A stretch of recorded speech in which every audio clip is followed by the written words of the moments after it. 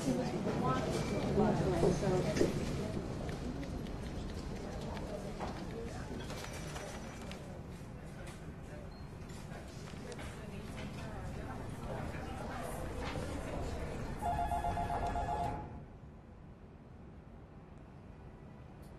they're in the elevator.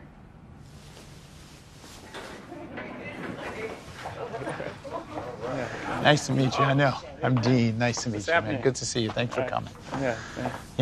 You always have a lot of cameras around, you know? No. Absolutely not. I'm the one who's not used to it. Have a seat. Thanks for coming, too. First, welcome. Thank you. It's great to have you here. Thank you. The things I want to talk to you about, I want to talk to you a little bit about race, your music some, too. I thought the song Talking to O.J. was particularly powerful. I took the message as you can be rich, you can be poor, you're still black. Who were you speaking to? Who did you want to listen to that and be moved by it? It's a nuanced song, you know. It's like I'm specifically speaking to us and about who we are and how do you maintain a sense of self while pushing it forward and holding us to have a responsibility for our actions. Because in America, it is what it is. And there's a solution for us. If we had a power base together, it would be a much different conversation than me having a conversation by myself and trying to change America by myself. If I come with 40 million people, it's a different conversation, right? It's just how it works. I can affect change and get whomever in office because this many people, we're all on the same page. Right? So as a conversation, it's like, I'm not rich, I'm OJ. For us to get in that space and then disconnect from the culture. That's how it starts. This is what happens. And then you know what happened? You're on your own. And you see how that turned out. Okay. That's why that's the line. The pregnant pause. It's like, okay. Was it a reminder, too, that the thing OJ forgot, maybe? Is that as rich as he was, as entitled as his life was, he was reminded very forcefully when he became a subject of a racial debate that he was also a black man, whether he accepted that or not. That's right. Was it also that message? Yes, absolutely. And for us, like I'm saying, to speak to that point is, don't forget that, because that's really not the goal.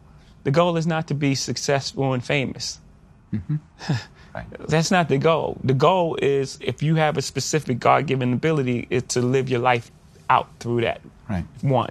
And two, we have a responsibility to push the conversation forward until we're all equal. Until we're all equal in this place, because until everyone's free, no one's free. And that's just the fact. When you are as amazingly successful as you are, your kids will live in a very different world from the world you grew up in. How do you go about making sure that they understand the world you grew up in? There's a delicate balance to that, right? Because you have to educate your children on the world as it exists today and how it got to that space. But my child doesn't need the same tools that I needed growing up. I needed certain tools to survive my area that my child doesn't need. They're growing up in a different environment. But also they have to know their history, have a sense of what it took to get to this place, and have compassion for others.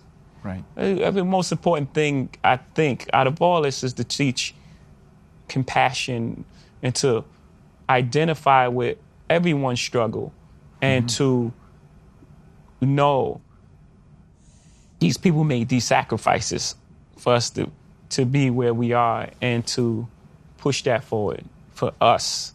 I believe that's the most important thing to show them, because they don't have to know things that I knew growing up, like being tough. Like, do you worry at all that as much as you will teach them history and as much as you yourself is seen as an important figure among black people in America, that there's something they'll be missing? Or do you think that's silly, in fact, that they have so many advantages that that's like too negative a way of approaching Exactly. like they'll be who they are, right? And it's just certain tools that you would hope for your child to have. You know, like, again, fairness and compassion and like empathy and a loving heart. And those things translate in any environment. Those are the main base things that you want. Well, for me, I would want my child to have. You know, to treat people as they are, no matter who they are, no matter where they sit in the world. Not to like be super nice to someone at a high position or mean to someone who they deem to be below them.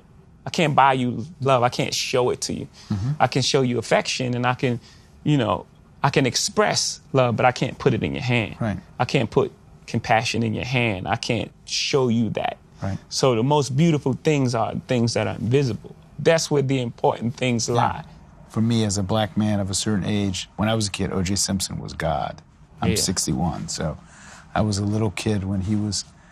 Do you expect black people and white people and young people and old people to hear different things in your music? I'm sure I heard some things in that song that you may not even have thought of because I'm a different generation. What do you want a young white kid to hear in that song that maybe a young black kid would not hear?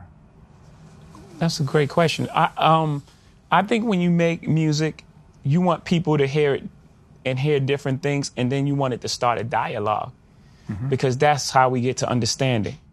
Excuse me. Oh, you felt that way about it. This is actually what I meant because this happened and these things happened and led to me saying this specific thing. How did you react when that one line in that song where you referred to Jews and wealth? Some people got upset. Yeah. How did you feel about that? I felt it was really hypocritical. Only because, I mean, it's obvious the song is like, you want to be rich, do what people who got rich done. Of course, it's a general statement, right? It's obviously a general statement. Like the video attached to it was a general statement. And if you didn't have a problem with the general statement I made about black people and people eating watermelon and things like that, if that was fine, and that line about wealth bothered you, then that's very hypocritical. And, you know, that's something within yourself. Because basically I was saying, you know, Michael Jordan, LeBron James is a great basketball player. He trains in the off season. If you want to be great, train in the off season like him. That's basically the statement. You can't miss the context of the song. You have to be like 5 years old or something. Some people think that the election of Donald Trump has revived the debate of race in America. Some people think that, in fact, there's always been racism in America, that it hasn't changed, and that the debate isn't any different, it's just people are paying attention to it. Yeah, there was a great Kanye West line in one of the songs. He said, racism's still alive, they just be concealing it. Take a step back. I think when Donald Sterling got kicked out of the NBA, I thought it was a misstep. Because when you kick someone out, of course he's done wrong, right? But you also send everyone else back in hiding. People talk like that. They talk like that. Let's deal with that. And I wouldn't just like leave him alone. I don't have that solution. There should have been some sort of penalties. He could have lost some draft picks. But getting rid of him just made everyone else go back into hiding. And then now we can't have the dialogue. The great thing about Donald Trump being president is now we're forced to have the dialogue. And now we're having the conversation on a large scale. He's like provided the platform for us to have the conversation. And you think that's better? That we should be having the conversation? Absolutely. That's why this is happening. Do you think the debate over race in America is happening in a healthy way? Well, an ideal way is to have a president that says, I'm open to the dialogue and fixing this. That's ideal, but it's still happening in a good way, because you can't have a solution until you start dealing with the problem. What you reveal, you heal. Right? If I have like a tumor and I ignore it, doesn't mean it goes away. I have to diagnose it first, no matter how it happens. If I get hit with a football and like, oh, I feel something there, and then I go to the doctor, it still happened. You know what I'm saying? So however it happens, and we just get hit with a lot of football. Right. To use an analogy that goes next to the NFL. Yeah. If you were owner, you would sign Colin Kaepernick, right? Yeah, I dedicated the story of OJ to him at Meadows' concert. Have you met him? No, we just had dialogue over the phone. We told him to get together. Do you have any doubt that if this not had happened, he would be signed by a team? Yeah, of course. Do you think basketball is more politically active than football players? Yeah. And why? Why is that? I think, first of all, it's smaller numbers. There's 12 people on the team. In football, you have 53 people. So it's harder to get 53 people thinking the same thing. It's easier to have a conversation to get 12 people on the same page, for one. Two, they have a great commissioner who's really open and you know, supports them. And you feel that. You feel that, you know, when you have someone behind you that really believe in what's right, it motivates you to do the right thing. I think those two factors show why they're much further along. Yeah. Are there incidents even at this stage in your life? So you're famous, you're rich, you own stuff, where you run into racism that's evident to you, that's easy to recognize at this stage of your life? Yeah. Yes. Yeah. But it mostly comes when you try to challenge the status quo. If I'm being quiet and entertaining, everyone's cool. Ah, man, it's great. You don't feel racism.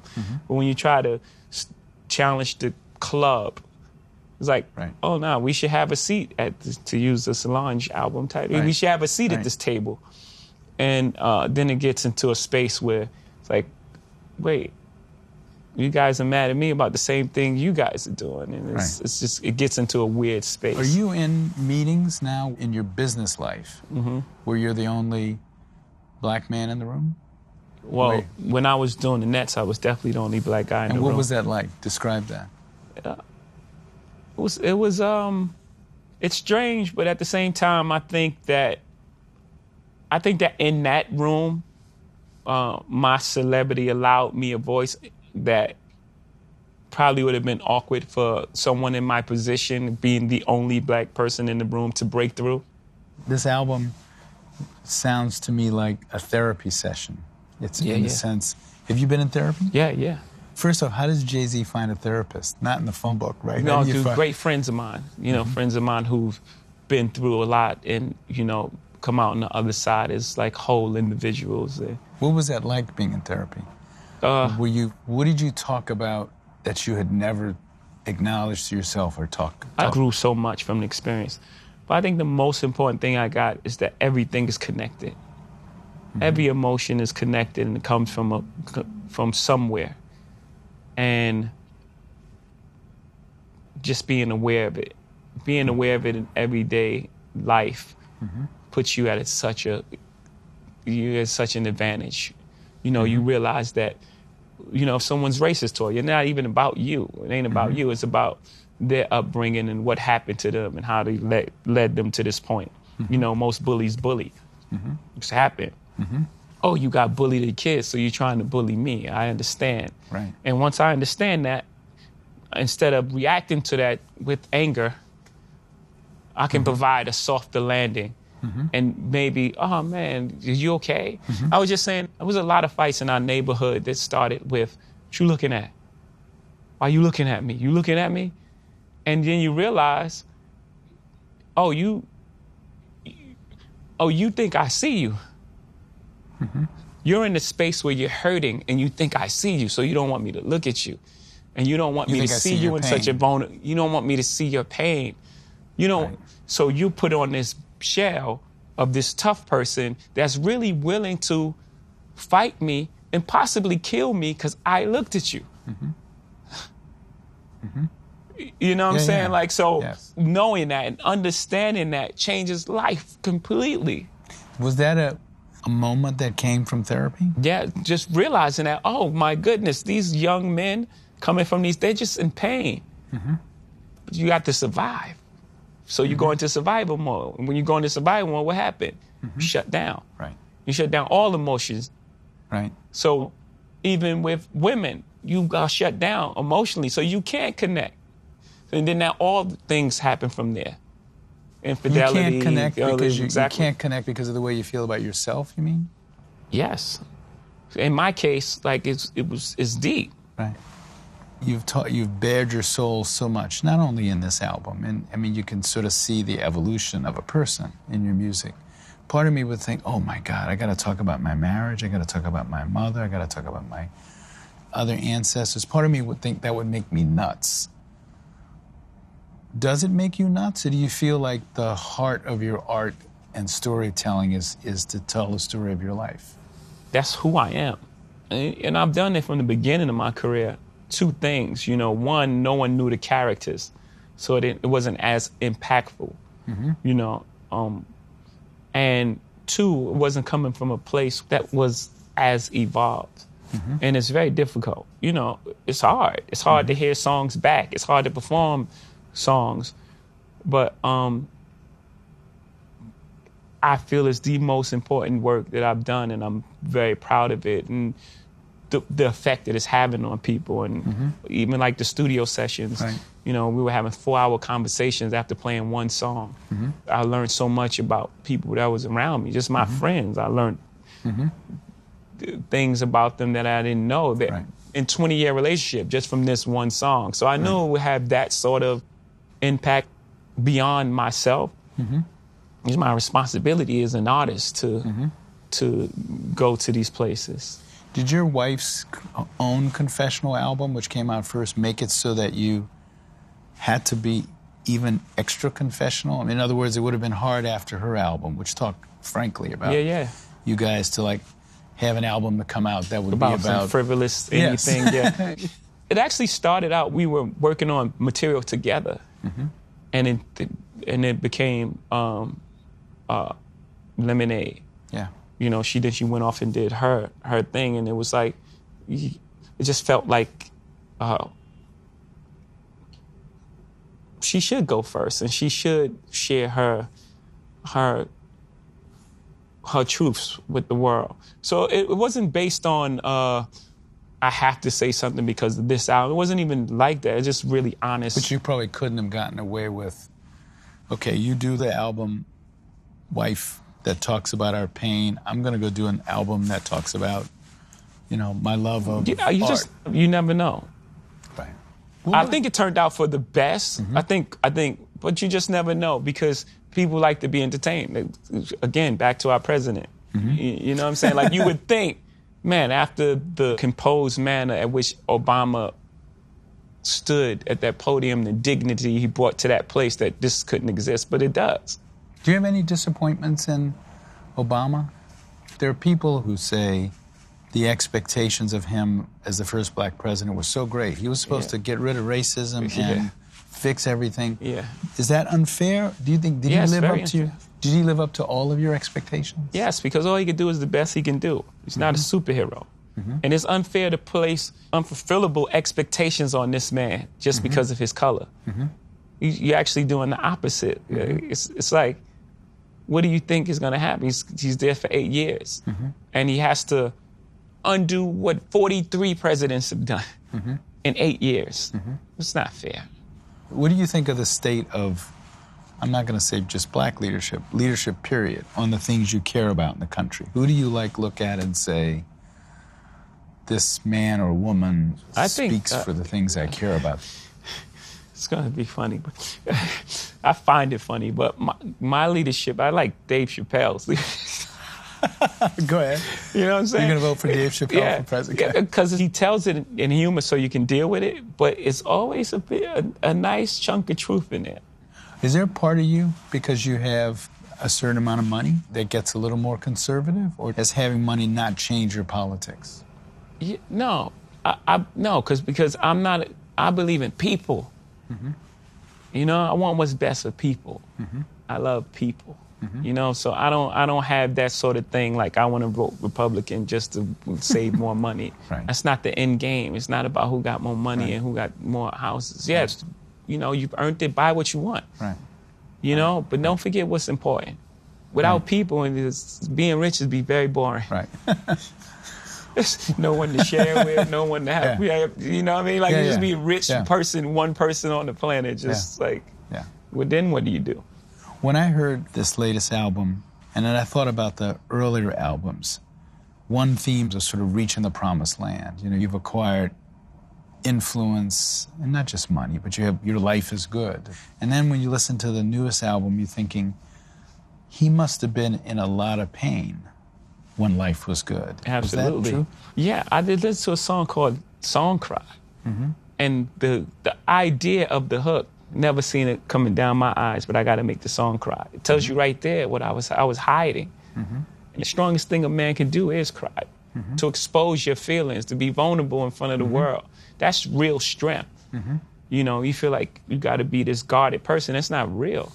It's fake. Does that mean you were unhappy during that period and didn't have a handle on it, or what? Well, you compartmentalize, right? So you can be inside your body and be happy, but at the core of it, something else is going on. Right.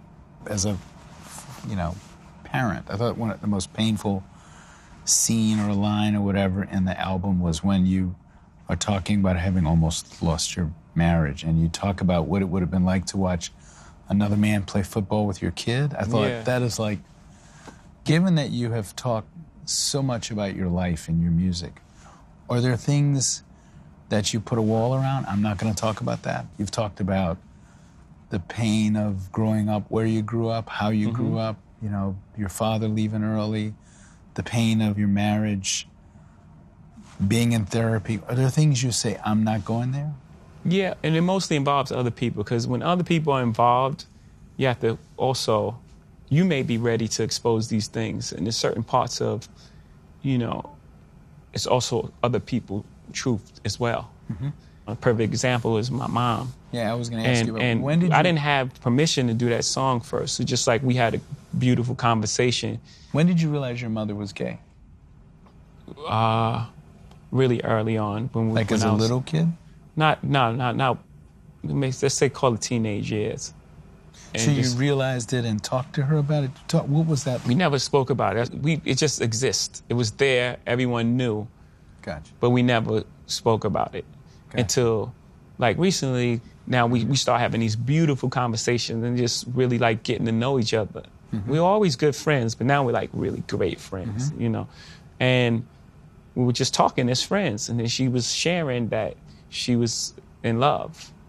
And I guess there's years of, like, feeling for her and feeling like she's free. She can be herself. She doesn't have to hide for her kids or be feeling she's embarrassing her kids. It was a much different time then. Don't just think about... Yeah, of course. You know what I mean? Yes. She could just live her full life, her whole life, and be her.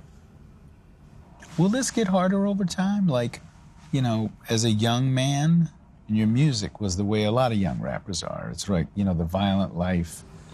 If that's chapter 1 of the autobiography, chapter 2 of the autobiography, I'm oversimplifying this, is like, now I'm really rich, I have a lot of stuff, let me tell you how cool that is. And then chapter 3 of the autobiography is, oh my God, I've like run myself into the ground. What's chapter 4? 3 is, oh my goodness, the most beautiful things are not these objects. The most beautiful things are inside. The most beautiful things are the friendships I have really like golden friendships that, most people don't have. You can have all the watches and paintings in the world. You don't have friends like I have. The friendships I've acquired and the compassion and the person I've become. Like that's what this chapter is, and the conversations with my mom. Those are the real enriching experiences. Will you have the same adventures in your life? Will you have the same stuff to write about? Or maybe you don't know. I think that rap in particular is a young man's sport, that I'll move out of that white hot space. But rap is about the gift of discovery. To be the cool person in school, you have to know the newest music, the newest dance move, have the newest clothing on. So rap is based on that. What's new? What do you? I know you know Jay-Z is good, but do you know this song right here that only 4 people heard it? Right. You know what I'm saying? And then they bring that person into the masses of pop culture, and then you have a window before saying that you are the one is no longer cool. And then you have to move past that, and you have to find a way to exist. The white hot space is when it's fresh and new, and it's like, this is the hottest song ever. Right. I mean, I push the window like You think you're still in that space? Oh, I stood in that window a really long time. Are you still in there? But still, no. I don't think people are looking to me as like the thing. Is that hard to deal with, or did you feel like, I'm okay with that because I've moved on? No. You don't want to be. Because at the end of the day, we're going to find out it's not about the white hot space, but it's about finding the truth. Mm-hmm. That white hot space, people think is the biggest thing, but it's really small. Mm-hmm. Mm-hmm. It's almost like a trend. Mm-hmm.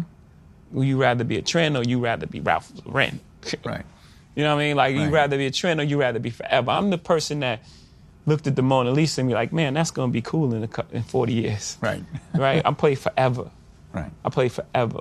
And so my whole thing is to identify with the truth, not to be the youngest, hottest, new trendy thing. Mm-hmm. One of the things you rap about also is the pain you caused the people you sold drugs to. Have you ever had conversations with people like that you caused pain to as a young man and talked about it? No, I haven't. No. What would you say to them? Or is that impossible to do at this point? Well, nothing's impossible, right? So no, I don't think it's impossible. I guess that conversation would definitely take ownership for my part in the part I played in occupying that space. Mm-hmm. Because knowing what I know now, you can't sacrifice others for your life. Mm-hmm. There's a karmic debt that has to be paid. Had I had the level of consciousness then that I have now, things would have turned out differently. Mm-hmm. And just knowing that, I definitely want everyone to know that. Do black artists have a different obligation than white artists? Do you feel you have a different kind of obligation to the people who listen to you than if you were a white musician? Yeah, because I have an obligation, going back to the story of OJ, is to further conversation of an entire race of people. Not me, all of us. But specifically me, since you're asking the question, is to open up dialogue. It's okay to think. It's okay to be smart. There's a time where people was like, you talking white. Mm-hmm. It's like, what does that even mean? And I know words. Intelligence is not a tribute to color. Mm-hmm. And I'm sure you've heard it growing up many times. You're speaking white. Like, what? Yeah. Speaking like I know words. And it's okay. It's fine. So I have an obligation to further the conversation in all ways. Mm-hmm. Our stature in America, our emotional maturity, and so on and so forth. It's humbling at the same time. It's like, it's what you've been charged with in life. Right. And I believe since the beginning of time, the poets have been charged with that. Like, it was the poets that's explaining the emotions and making these songs that people are like, oh, that's what I feel. Right. Are there black artists, and I won't ask you to name them unless you want to, who you think don't live up to that obligation to start a conversation about race? Do you think there are people you wish did more? And for one, OJ, right? Because that's the one that we can all identify. But yes, there are those who don't uphold their mantle, and we know how that story plays out. Would you, if you could talk to O.J. Simpson, what would you say to him if you could talk to him? I don't know. I would probably say, man, I'm sorry that so much happened to you, man. People act out in this way based on their life experiences. And I'm sure he's been through a lot of trauma in his life. Mm-hmm. And,